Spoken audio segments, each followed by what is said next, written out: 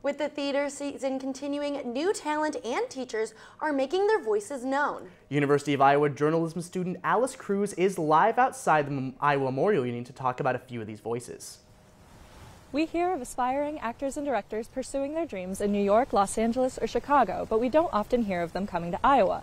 But the University of Iowa Theater Department has attracted many young theater hopefuls to Iowa City. Michael Flores didn't originally consider pursuing his dream in the Midwest, but when he was offered a spot at the University of Iowa Theater Department as an MFA in directing, he found the program perfectly aligned with his goals. Iowa kind of happened by accident.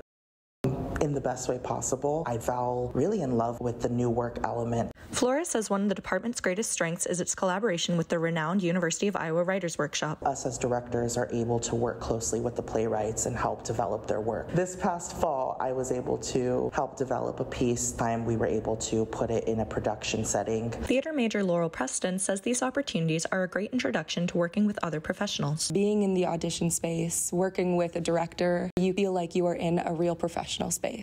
She says the small city feel of the university inspires individual focus and growth in her professional development. Iowa is a wonderful place to grow in this smaller environment. That way you are more prepared for New York, Chicago, LA. And Flores adds that the university's Midwest charm sets it apart from departments in larger cities. And I've explained it to my family back home in California as sort of like a hidden gem.